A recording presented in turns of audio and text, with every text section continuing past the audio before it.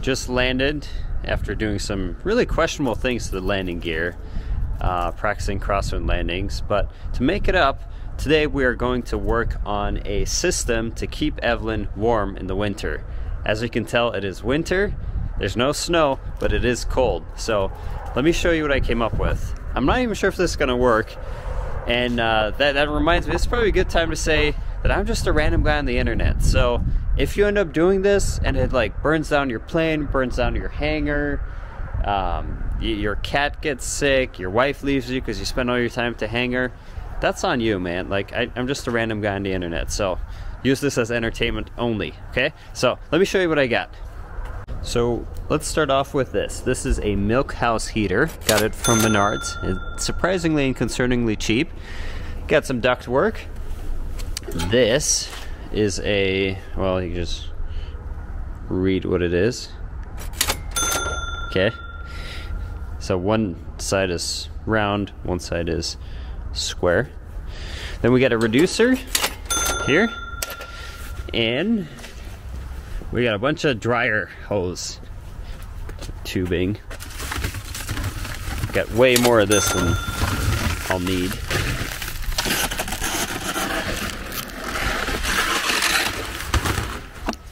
So here's the plan. In here we have an oil pan heater, okay? That's a stick-on oil pan heater. Here's the oil, okay, it's open. This is a SwitcheOn phone controlled power switch, so you can turn different plugs on and off. So one plug is plugged into the oil heater up here, one is plugged into this heater up here. We also have a little stool because it's generally a good idea to have electrical stuff off the ground in case you have fuel vapors. Not that this place is really vapor tight, but still good idea to lift stuff off the floor. Okay, so we're gonna connect that through that into that, put a blanket on top of that, and then we'll talk about why we don't want to have the plug for the oil pan heater plugged in all the time. Before we can do that, we need to do a little experiment to see how much power that actually draws. This has a 15 amp limit, okay? So the oil pan heater, I don't know its specifications.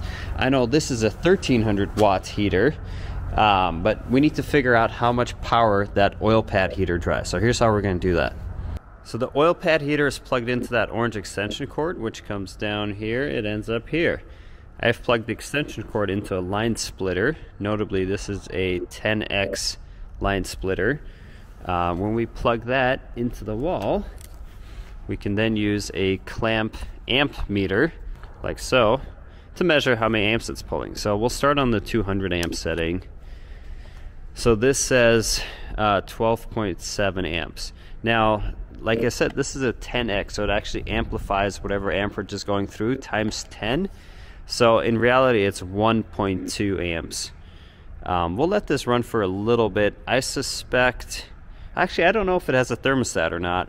The oil's hot right now, but it's still putting 1.2 amps through it. So I think it's fair to assume that it doesn't have a thermostat, otherwise it'd be off right now. So originally I was thinking of screwing this directly into here because there are holes here that it'd be relatively easy to do. But I also want to have a little bit of offset space. So for whatever reason this was blocked, all the hot air wouldn't, you know, force in there. It could have a little escape. So I'm actually just going to use these tabs and bend those around it to make it fit that way. And then we'll use some tape to seal it up.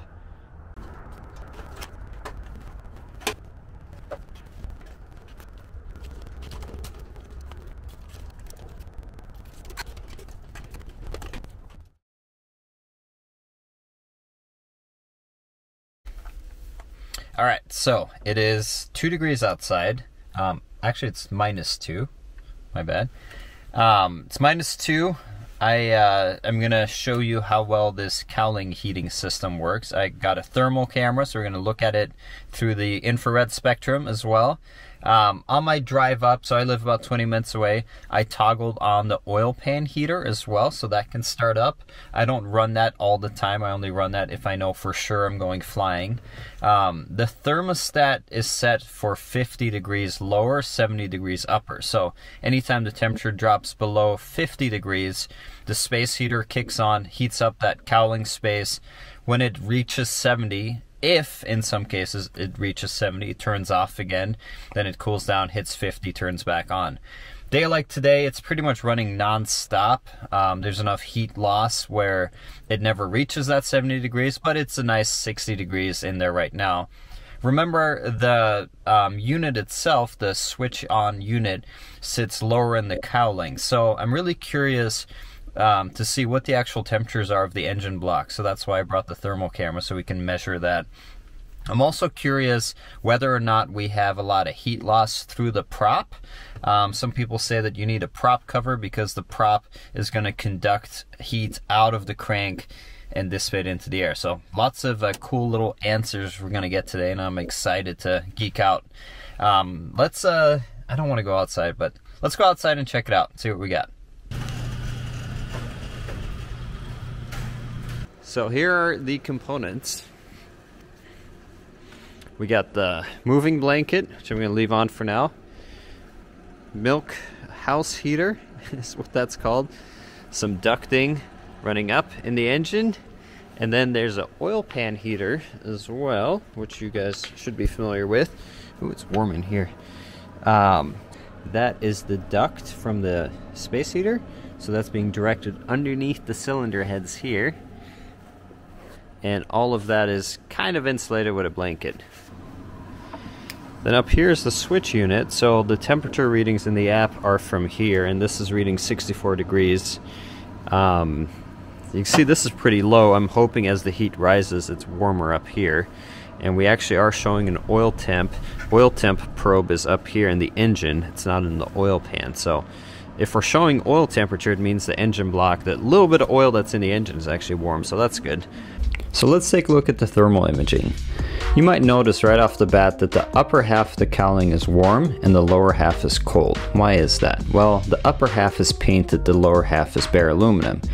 With imaging like this, when something's reflective, it really just reflects the background. So it's reflecting the hangar floor in this case. The painted parts are actually emitting heat. So if you see something that's really cold, like the landing gear leg, that's because it's bare aluminum. It's just reflecting the background. Now, this is good. We have heat. We have heat in the engine. Right off the bat, I noticed that the front cylinder is warmer than the back cylinder.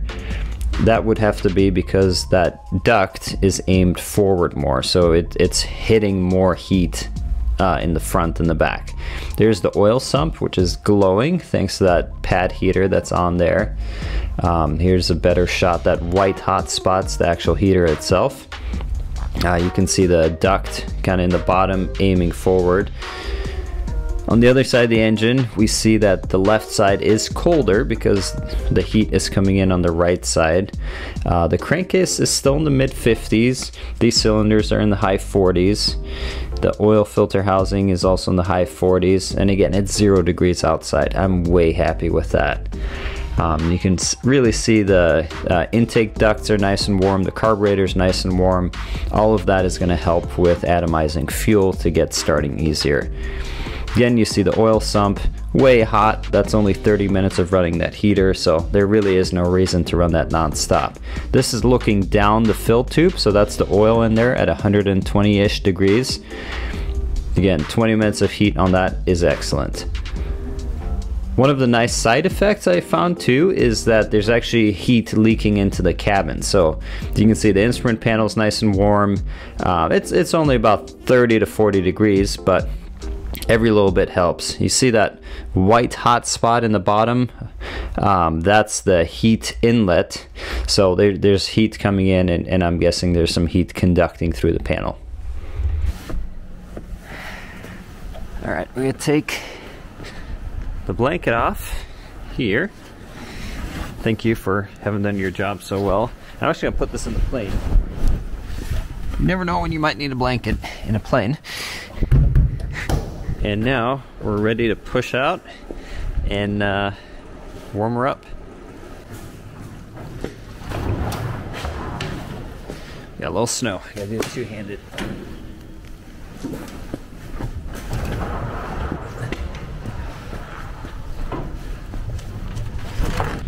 So let's review the cold start procedure. We're gonna have throttle at idle. Then we're gonna turn the prop by hand, suck some fuel into the cylinder heads. Then we will prime the cylinders, magnetos on, start. And we're gonna try to do that while the engine is still warm. So not a lot of filming, just gonna make sure everything starts up fine.